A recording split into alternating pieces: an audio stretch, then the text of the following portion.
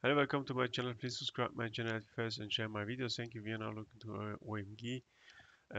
G. Let's look first. To Bitcoin price.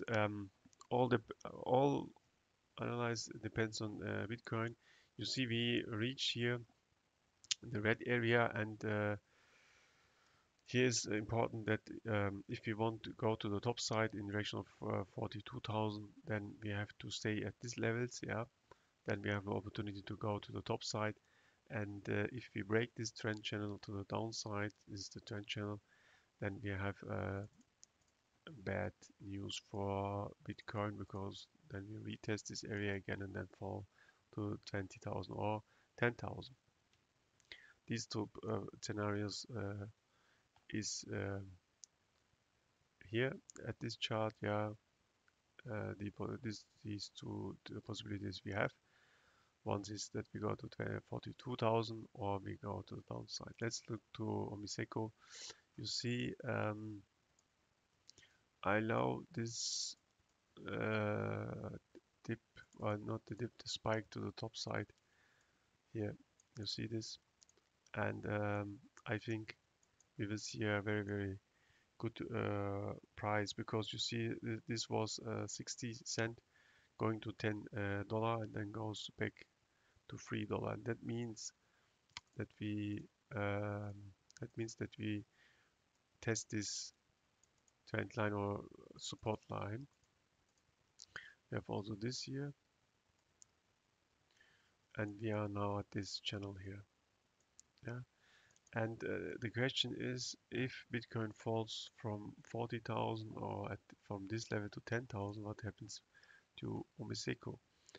If have we the possibility to stay at these levels here? If we can stay at these levels, then this is very positive, because then the next step is that we go very, very sharply to the top side. Yeah, something like that. Or we can go to $5 or $5.85. Yeah. After that, we make some moves in this direction, and the next price is in direction of $16. Left shoulder head and the right shoulder, something like that can also happen. It's all depend on Bitcoin. If Bitcoin price fall to 10,000, then it's difficult that we see something like that. But from technical point of view, that makes sense that we stay at these levels here. And let's look if we don't. This was one scenario. The other scenario is if we don't stay at these levels, we go. If Bitcoin goes to 10,000, then we go here in these levels. Yeah, that we stay at these levels at 40 cent, and then try to make some moves in this area. Yeah, something like that.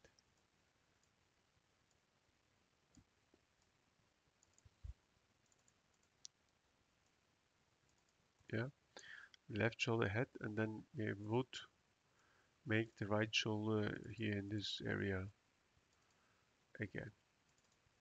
Something like that is also possible. It's all depending from to the Bitcoin price. Yeah, if you have this, you have something like this, and you see this is also possible. We have here a formation of a left shoulder, and it can be also possible because we have here also negative signs. Yeah, let's look. I'm very excited about the Bitcoin price. If we can stay at these levels, then the high price is possible.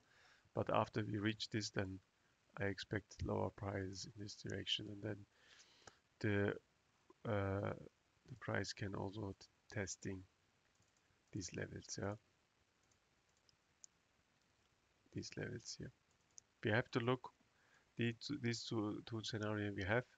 The one scenario is that we stay at these levels here, and then not going through this trend channel here to the downside and go to the top side, or we go to the downside if Bitcoin breaks the trend lines here and go to 10,000. then we have a little problem at the OmiseGO. Then the price will go to the 40 cents level. Yeah, we have to look.